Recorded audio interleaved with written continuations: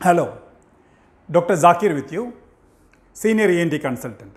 So the topic is dermoid cyst in the nose.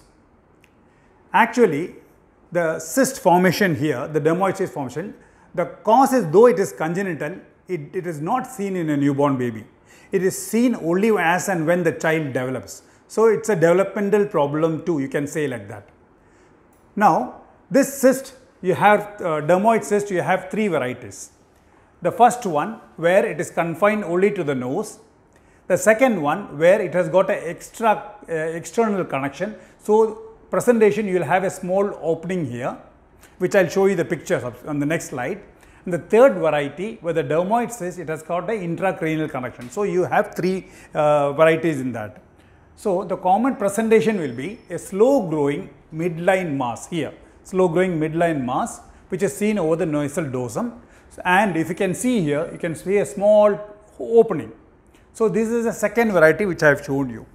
And sometimes they say there is a small discharge on and off, and you can see tough hair sometimes over near the opening. That is how it presents. Now, coming to the examination finding, it will be a smooth swelling, it will be firm, and there will be a fluctuant also, because there is a cyst, watery collection like. When we ask the child to cough, it does not increase in size usually. So, we come to a diagnosis with an investigation, that is, we would like to do an MRI. So, before that, let me tell you the complications of this condition. Abscess can be formed, there may be history of recurrent infection of the cyst. The nasal bone, it can result in osteomyelitis, the infection of the bone. And if it is of the third variety where the dermoid cyst has got intracranial connection, in that case, if the dermoid cyst is getting infected, it can spread to the brain, it can result in meningitis, that is, the covering of the brain is called as meninges.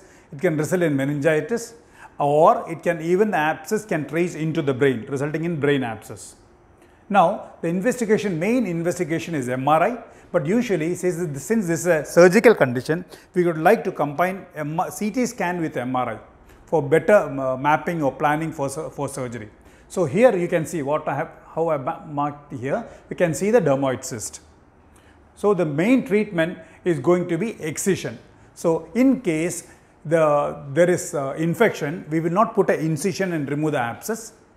We will put in a needle, we will aspirate the whole abscess, pus collection, and at the same time we will give a full course of antibiotic. Once it is over and well healed, we will wait for that. After that, it will be an elective surgery and the whole dermoid cyst will be removed. Thank you so much. This is how we manage dermoid cyst.